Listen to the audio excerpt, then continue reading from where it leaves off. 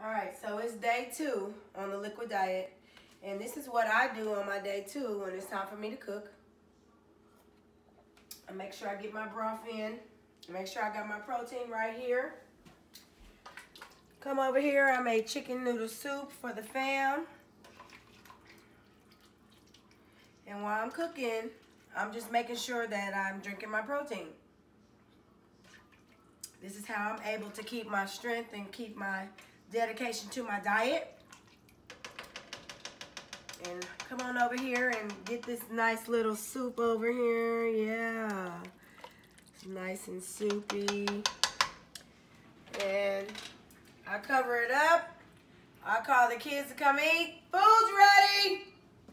I take my food, my drinks, my broth upstairs while everybody else goes to eat. Deuces.